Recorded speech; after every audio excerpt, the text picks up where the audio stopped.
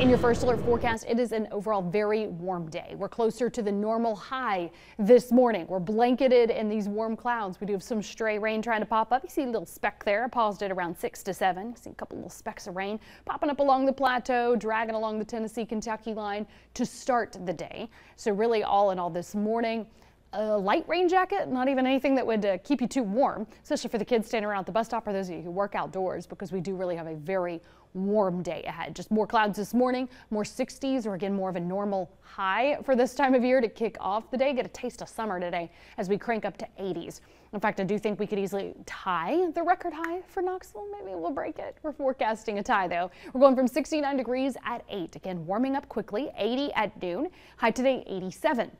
Gusts up to 30 miles per hour, helping to move that warmth in. Does give us a few cloud breaks for the afternoon and then some isolated rain and storms this evening. So at that in between where we really are working on more mostly cloudy to partly cloudy views, I've customized this so you can better see high clouds versus some lower, thicker clouds, which is why you'll see some more afternoon sun. And we all feel that building warmth. To 87 Madisonville and Knoxville and Kingston.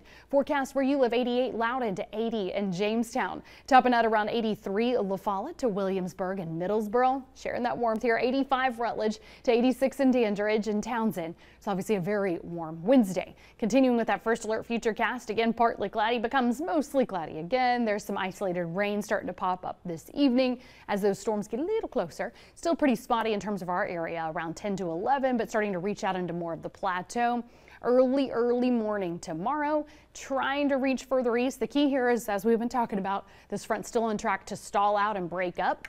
So what it's doing is it's trying to reach out to parts of the valley, reach really into more of the consistent rainfall, plateau to the Tennessee-Kentucky line in the morning and graze the Central Valley. So notice we have about a 60% coverage of our area first thing in the morning, into the mid to late morning as well, some rain, but then it's continuing to break up, more widely scattered in the afternoon. Here's another batch of rain and some rumbles of thunder trying to cut through our area, continuing to decrease in intensity. This will cause the temperatures to knock around a bit during the day, upper 60s to around 70. Let me add up that rainfall for your Thursday again as that front moves in, or at least tries to really move through our area. That's why we end up with more of a 1/10 to a 1/3 of an inch of rainfall valley and east, but then you get that 1/2 to 1 inch and even isolated higher amounts on the plateau to the Tennessee-Kentucky line. Again, fronts moving in and breaking up, but stalling in the region as a whole, which is why it's going to help to send up some more rain on Friday, especially valley, south to central valley, foothills and mountains to far northeast Tennessee. So think of that as kind of clipping our area. So it'll be rainy for that part of our area, 40%.